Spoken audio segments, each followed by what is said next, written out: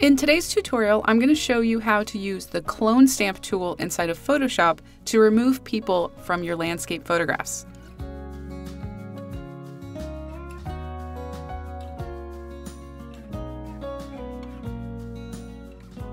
Now, oftentimes when photographing landscapes, I tend to go shooting with a group of people, or maybe just one other person, and inevitably we end up getting in each other's shots. Or maybe while traveling to popular photography destinations or just popular spots in general, you may end up with people wandering in your frame, and instead of, getting upset about it, you just kind of go with the flow and think maybe I can get rid of them in post-processing later. It's just the nature of doing landscape photography in kind of well-known locations. But the good news is you can fairly easily remove them using Photoshop, but it really depends on the photograph itself. For this technique to work, or just I should say to be easy to achieve, you want to have a lot of repeating elements behind the person, or maybe just something that can be copied over from another part of the image. If someone is standing right in front of a very detailed part of the scene, or something that you really can't reproduce easily from elements within the photograph itself, then this may not be a good fit. I'll begin with this photo here, photographed in Hawaii, and I chose this because it has a lot of repeating elements throughout the scene, and where that person is standing, it's basically just that same repeating element of the green and some of that lava rock. Anytime I do any type of cloning or healing inside of Photoshop, I always do it on a new separate layer. So in the Layers panel, I'm going to click on that new layer icon at the bottom, and now I have a new blank layer that I can use to put all of my edits onto. I prefer to do this because I just have a lot more control over the process. I can erase parts if I didn't like what I was doing, or I can just delete the layer and start over if I need to without having to really backtrack too far in the history. Now it's time to activate that clone stamp tool. You can get to it quickly by pressing the S key, or you can go over to the toolbar. And if you right click, you can see that there are a few options. You want to make sure that you have the clone stamp tool active. There are also a few options at the top that I'm always paying attention to whenever I'm using this tool. First, this drop down here, I need it to be set to current and below. What that is saying is that the clone stamp tool is going to affect the current layer, or that blank layer that I just created, as well as the layer directly below it. And in this case, I only have two layers, so that below layer is the background layer. If I were to set it to current layer, then it would only clone areas from the layer that is selected, which is the blank layer, but there's nothing on that layer, so that wouldn't work. And if I happen to have a lot of layers, let's say I was working on a huge composite and I wanted to make sure that my cloning affected all of those layers, then I would set that as my option. But for my edits, I almost always tend to do it this way, where I add a new blank layer and only clone the layer directly below it. The other setting that I tend to change while I'm using this tool is the opacity setting. For this image, I'm going to keep it at 100%, and I may keep it that way throughout the tutorials here. I have 3 images I'm going to show you, but it is something that you can kind of play around with if you want to get a really good blend. You can set it to maybe 50% and do kind of some different types of blending in your image. It just really depends on the scene that you're working on. Okay, so I'm going to go down to my image here. And one thing to note is if you just click on your image with the clone stamp tool right off the bat, it's not going to do anything. And Photoshop, of course, comes up with this little dialog box that tells you it's not going to work until you actually set a source. Now, if you think about, just kind of think in your head of a normal stamp, like a physical stamp, you put it in ink and then you stamp it on paper. And so basically, the clone stamp tool here in Photoshop, when you set that source, it's kind of like putting that stamp inside of ink, and then when you start brushing over the image, you are kind of like stamping onto that paper. So you're setting a source, and then you're copying that source to another part of the image. So I'm going to go ahead and press or hold that Option or Alt key, and the cursor changes when you do that. Then you click, and now if I hover that over my image, I can actually see a little preview. Now, one thing I'm noticing as I do this is that my brush has a very hard edge. So I'm going to right click over my image, And I'm going to make sure that that hardness setting is set to 0. And then I just start brushing over the image, and you can see that that pattern is being stamped over to wherever I'm brushing. Another thing to keep in mind when using this tool is that you want to constantly change the source of your stamp. So I just created this tiny little section here. I'm going to move my cursor somewhere else. I'm also going to increase my brush size using that right bracket key. Press and hold the Option or Alt key and click, and then start brushing in a new section. I'll move to another part, press and hold the Option or Alt key, click, and then start brushing. Now for this section right here, I'm actually going to find a completely different part of the image that looks like it could really match up well. So I'm going to press and hold that Option or Alt key, and I'm going to click on this black lava rock, and then move it all the way over, and then start brushing over to bring that part of the image over. And I'll just continue doing this until the person is completely out of the picture. Okay, so I finished doing the cloning. Now, when you are working with this tool, you know exactly what you did. So, I can look in that spot and go, I know I just cloned someone out of it.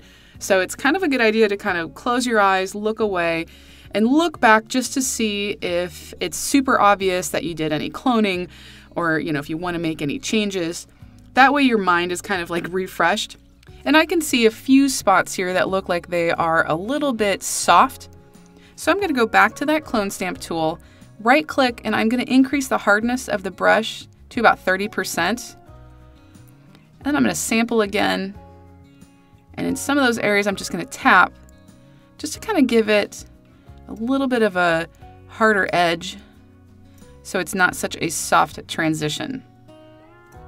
I'm just repeating that around the frame.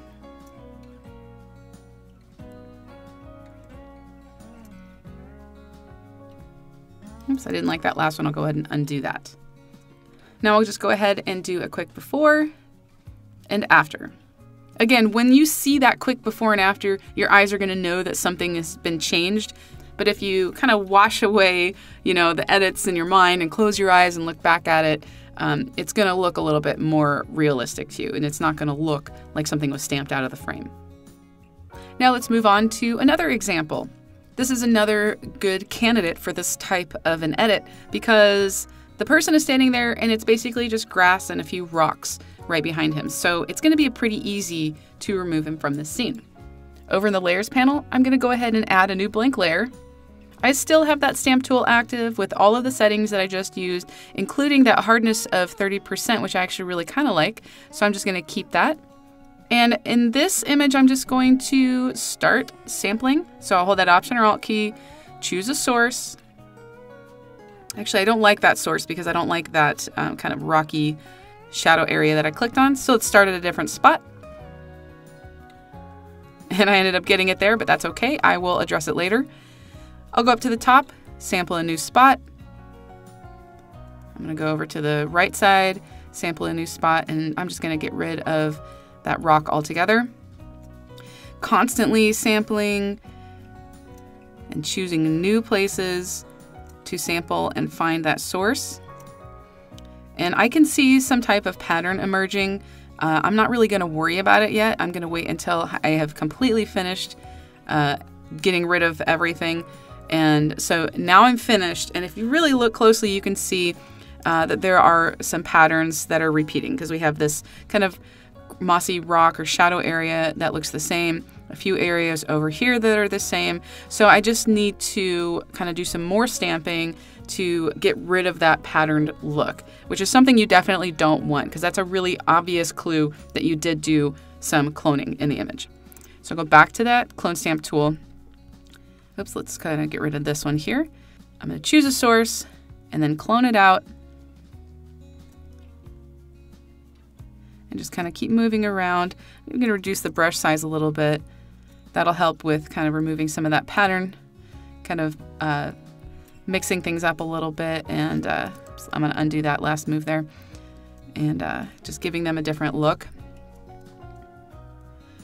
And let's see if I can get rid of this here. Okay, I think that that's looking good for just a quick edit like that. Let's go ahead and toggle that before and after. I'm going to make a little bit of an adjustment here. Increase my brush size, and I'm going to stamp all the way over from the left and see what this does. I think that added a nice little touch to it. All right, so before and after. Again, when you're looking at that spot, you know that things have changed. But if I were to share this online, or if I were to just kind of come back to it later, it would look a little bit different. It's that quick before and after that you know that the person was edited out. All right, so that's good for now. Let's move on to one last example. All right, so this last example is a little bit different because we're mostly just going to be stamping horizontally across the image. I'll go ahead and start out by adding a new blank layer. And I still have that clone stamp tool active. I'm going to zoom in a little bit on this one and pan over to that main area. So when you are cloning something horizontally like this, you just want to make sure that you keep that horizon or that line that you're following level. So I'm going to hold that Option or Alt key down and just click over the horizon area. I'm going to increase my brush size. Actually, I'm going to start from the other side. I didn't like how this, let me go to the hand tool real quickly. I didn't really like how this kind of shadow area was going to stamp over. So I want to make sure that I'm not following that. Let me re-stamp over here on the right, hover over the person, and just start to clone. Now I'm going to reduce the brush size, and I'm going to get rid of the leg part here. So let's see, where do I want to take it from? Let's go ahead and take it from the right again. I'm going to click over some of that top part of that grass there. And then I'm just going to brush over the legs.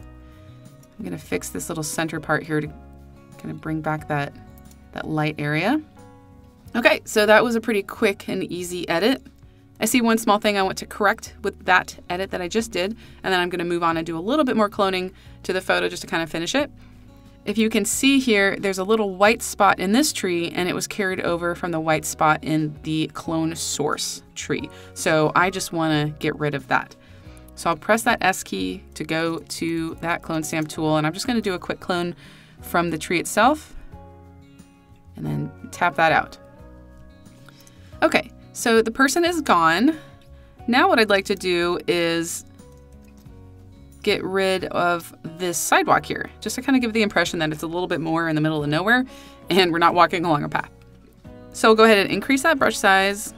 Let's go ahead and choose a source just to the left of that little sidewalk area.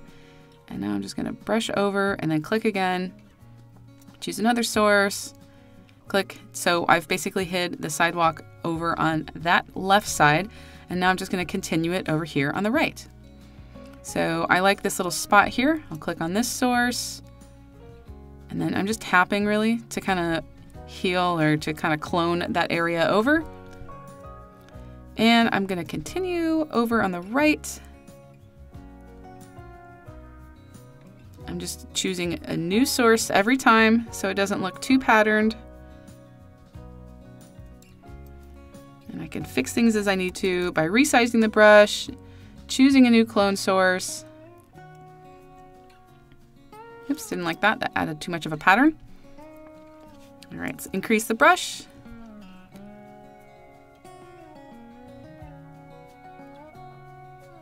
And I'm just going to bring that across. You can see it just kind of takes a lot of clicking and moving and changing. But I won't bore you too long with the rest of this, and I'm just going to go ahead and stop here. Now, if I were doing this with a photo I was going to share or print, I would definitely get in there a lot closer and spend a lot more time. But I think you guys get the picture with this. All right, so I hope that this gave you guys some ideas and maybe helped rescue some of those photographs where someone was in your photo and you wanted them gone.